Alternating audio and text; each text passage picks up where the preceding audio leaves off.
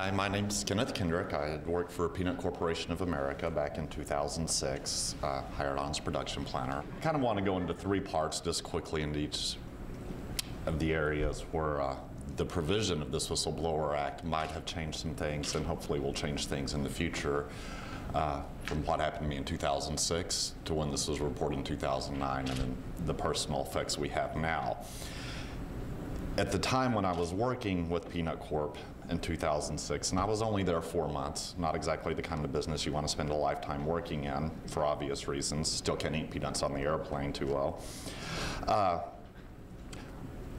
I had came in more as an organizational person. I'd worked at a lab in the meat testing industry, so that's kind of why I was hired on with PCA, but it was more in an organizational role. Didn't pretend to be a microbiologist or have any of that knowledge, but common sense workers on the floor can tell you a whole lot when you go into a building where water's leaking on the roof and birds are on the roof, and then take scientists to figure out bird droppings washing into a plant aren't exactly the best thing for the public health information. Where this provision comes in, now I was trying to report this anonymously to the Texas Department of Health. Doing it anonymously obviously didn't carry the sort of weight it would if I could put my name and go, I'm this position, my name is this is what's going on. Had to do it that way because, as we've talked about, the companies have the money and the attorneys, and at the point I was doing this, I certainly didn't have legal fees. I wasn't familiar with agencies such as GAP and those things being out there. So as I'm sending these anonymous emails and doing things at the Texas Department of Health, didn't understand that the Texas Department of Health didn't even know the peanut plant existed in Texas, and they had never been visited. They'd been visited by the Texas Department of Agriculture and certified, so from my perspective, to be certified organically by the Texas Department of Agriculture, you have to have a Texas Department of Health license. Apparently they missed that, the Department of Agriculture. So I'm sending anonymous emails to an agency about a plant that they don't even know exists, even though there's a huge billboard pointing right to it. Peanut Corporation of America outlet store. Local health department, well, we didn't know they weren't registered with the state. Now, we didn't know they were also selling peanuts out of there to our local public at an outlet store.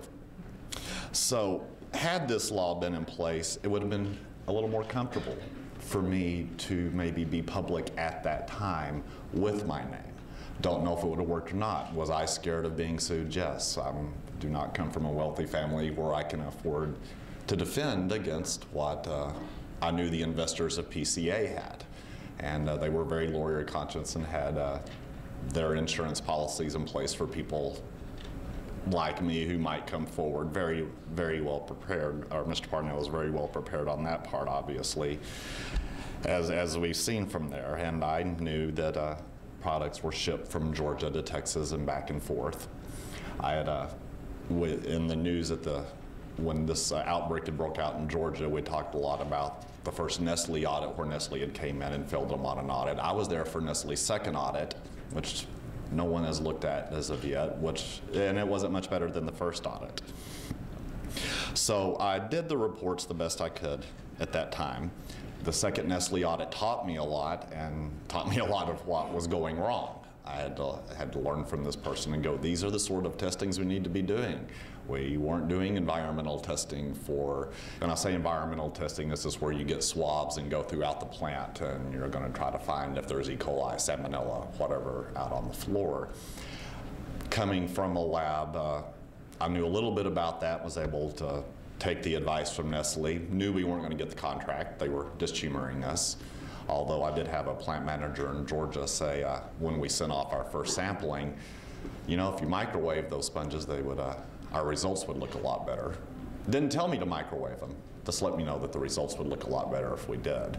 I heard later that from a reporter that it got information from the Texas Open Records Act that once the Texas Department of Health finally figured out they existed, they asked that current plant manager, if you're going to microwave them, well, how would you do it? And he showed them. Thought I was a little bit curious that I would, and you see, it dries them out. I'm like, well, I guess you tried that. I wouldn't have known before to do that. So after not being, couldn't get the appropriate attention to get someone out there, and decided to move on for various reasons. I quit on my own accord, and it just wasn't going to work. Didn't know the impact it would have years later in my life. But if I'd not had the fear of retaliation, maybe in 2006, we could have stopped this altogether. If somebody looks at Texas, maybe they look at Georgia, maybe some other people live. This came back and even affected my family personally, not knowing some of the contracts they got. So on my way out, the best I could do, and the plant manager that I was there with, who was an honest man at the time, trying to do his best without any money, I brought in the lab director from where I'd worked before to have what they called their quality assurance staff learn how to do environmental testing, learn how to send these off to labs.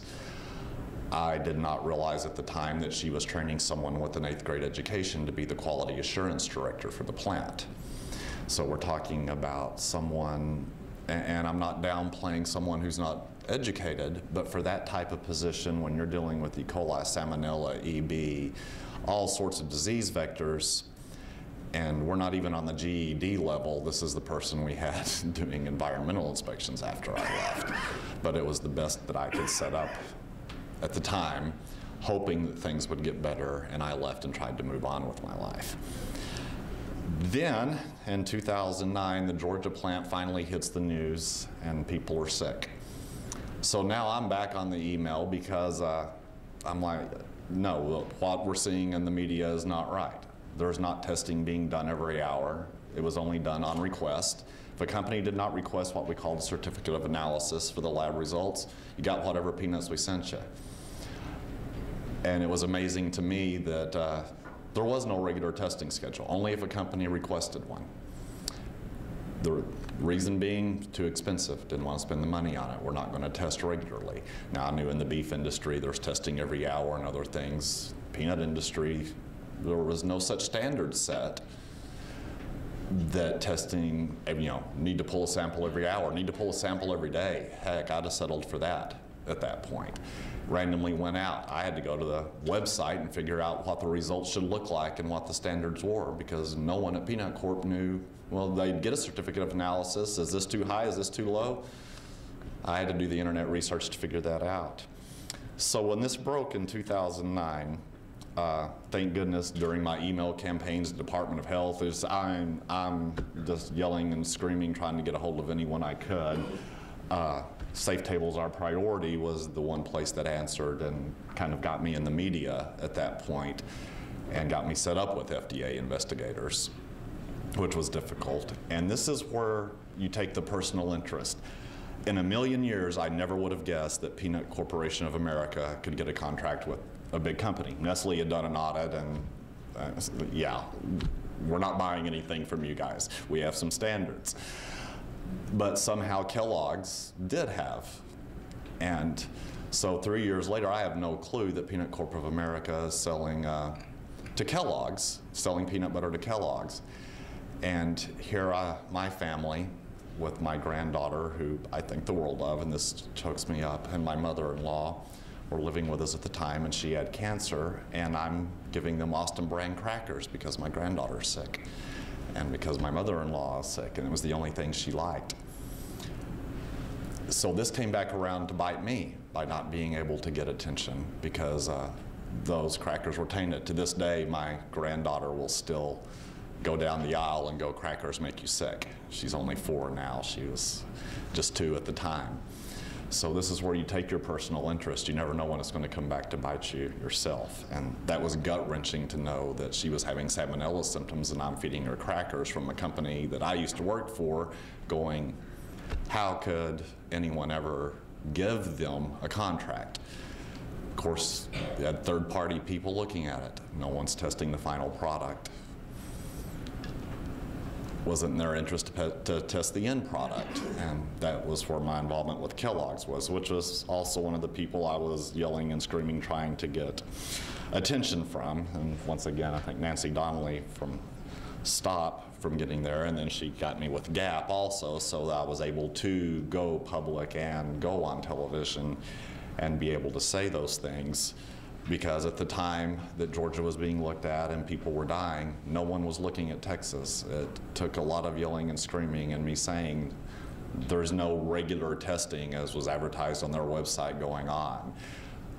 They tried to say there was no products going back and forth from Georgia to Texas. I watched those trucks get loaded and go back and forth, brought in the peanut butter from Georgia into the Texas plant. I knew it was there, or at least it happened in the past when I worked there.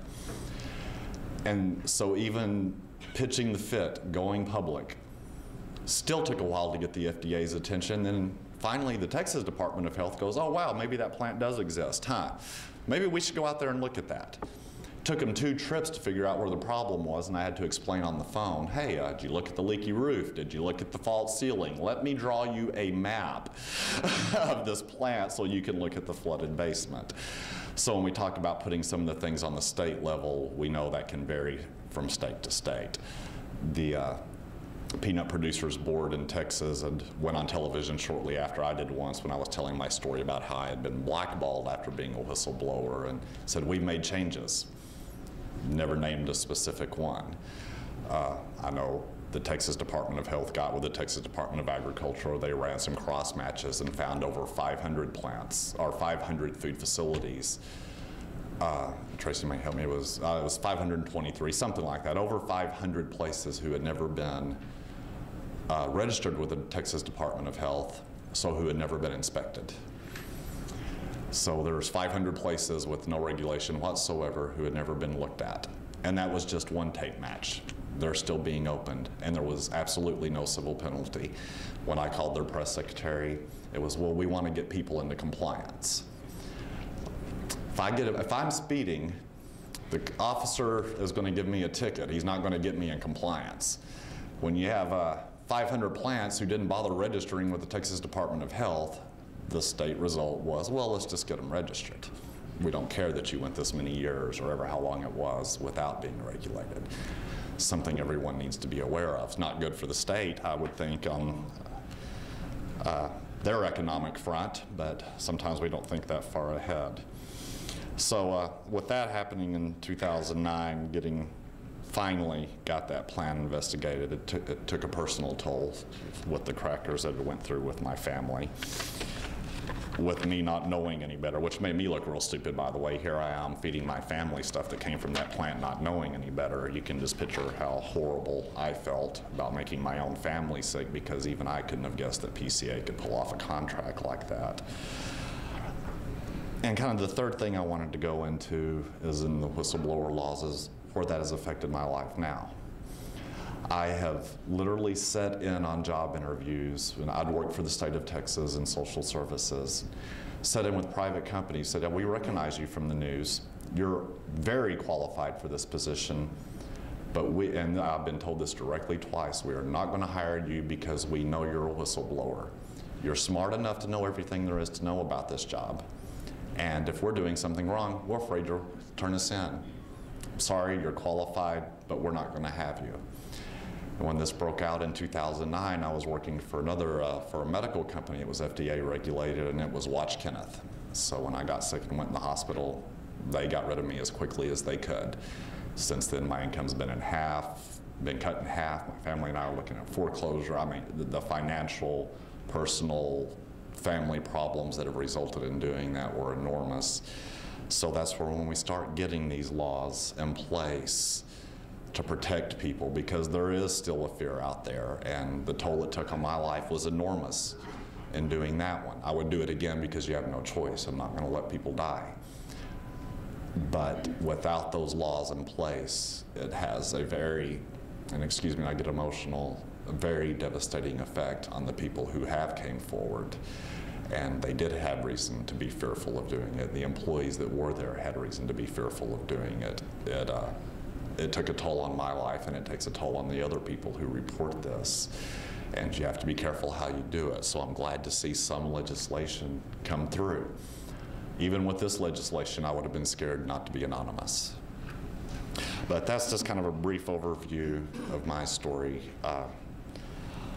on what we're doing coming forward and even leaving that plant. And I was glad to hear Mr. Marlar talk about the possible prosecution of some of the PCA staff when you're the one who felt like you've done the right thing and your life falls apart, and the owner is now a consultant in the peanut industry and is financially prospering, that is something that will make you extremely angry that your life has fallen apart. And I'm one of the lucky ones that I caught it, knew enough about it to quit feeding my family those crackers. Other people died, lost much more than I can ever dream of because of it. And this man is still prospering as a consultant. And I hope the public pressure stays on there to change that. I appreciate you guys' time.